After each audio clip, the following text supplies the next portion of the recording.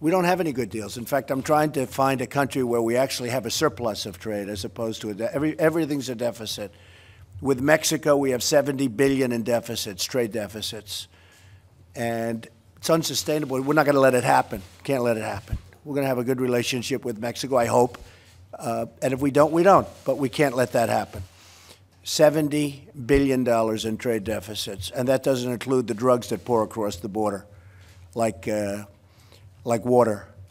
So we can't let that happen. With China, we have close to a $500 billion trade deficit.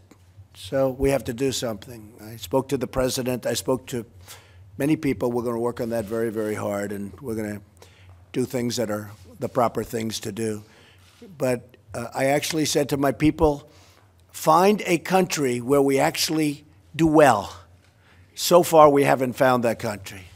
It's just losses with everybody, and we're going to turn that around. Right now, Rex, who, as you know, he's in Mexico, I said, that's going to be a tough trip because we have to be treated fairly by Mexico. That's going to be a tough trip.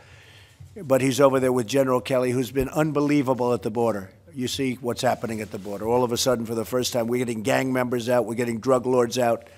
We're getting really bad dudes out of this country, and at a rate that nobody's ever seen before. And they're the bad ones.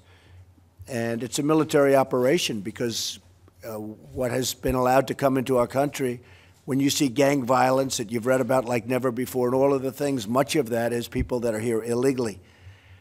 And they're rough and they're tough, but they're not tough like our people. So we're getting them out.